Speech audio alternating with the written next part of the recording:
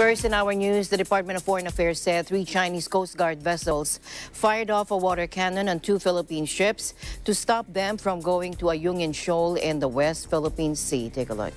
DFA Secretary Teodoro Locsin Jr. said he protested in the strongest term this incident to the Ministry of Foreign Affairs in Beijing and even reminded China that the attacked Philippine ship is a public vessel and covered by the Philippine-US Defense Treaty.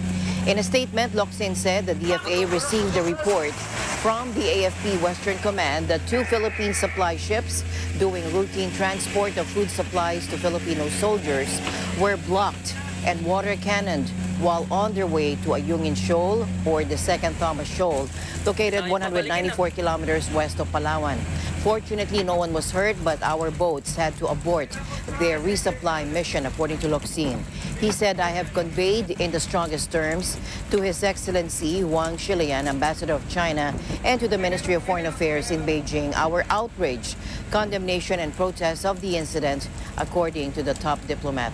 Locsin also asserted that the Philippines has sovereignty and jurisdiction over Ayungin Shoal as it's part of the Philippine territory, being an integral part of the Kalayaan Island Group, and has maritime sovereign rights as it's also part of its exclusive economic zone and continental shelf. The acts of the Chinese Coast Guard vessels are illegal. China has no law enforcement rights in and around these areas, and they must take heed and back off. He also reminded China that a public vessel is covered by the Philippine-United States Mutual Defense Treaty. Under the MDT, or the treaty, U.S. is under treaty obligation to help the Philippines in case of an attack by a foreign aggressor within the Philippine territory, in the Pacific area, or on any Philippine public vessel. This is the first time that the Philippines publicly mentioned the MDT over an incident in the West Philippine Sea.